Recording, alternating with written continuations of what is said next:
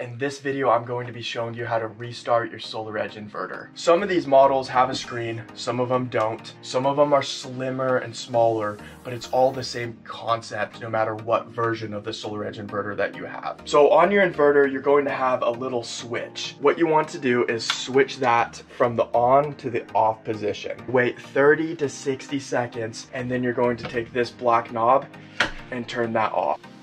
So next you want to go out to your main panel. On this panel you should have a disconnect. You want to go ahead and turn that disconnect to the off position. You're going to wait 30 seconds and then you're going to turn this back on. If you do not have like a knife blade disconnect that you can turn on and off, go ahead and check your panel and see if there is a breaker in here that is labeled for the solar. There may be a red sticker or something that says solar on it. If you turn that breaker off, it'll do the same thing as the AC disconnect. So we've already turned the disconnect off outside and then back on. We're going to go in reverse order. Turn this switch to the on position and then take this toggle and switch it back over.